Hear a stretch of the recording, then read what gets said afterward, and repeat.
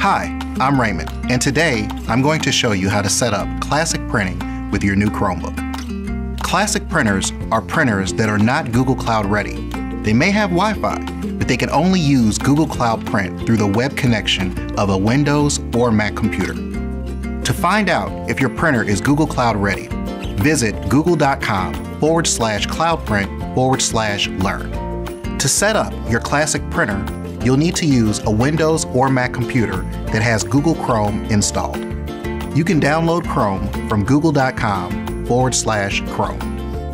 Then follow these steps to enable the Google Cloud Print connector. First, turn on your printer and open Chrome on your Windows or Mac computer. At the top right, click the icon that looks like 3 dots and then click Settings. At the bottom of the page, click Show Advanced Settings. Then, under Google Cloud Print, click the Manage button. If prompted, sign in with your Google account.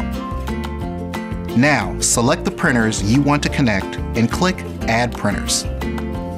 The printer is now associated with your Google account and connected to Google Cloud Print, meaning you can print to this printer from any device signed into your Google account, such as your Chromebook. Get on your Chromebook and try it out. If you need additional assistance, visit the Google Help Center or the Get Help app.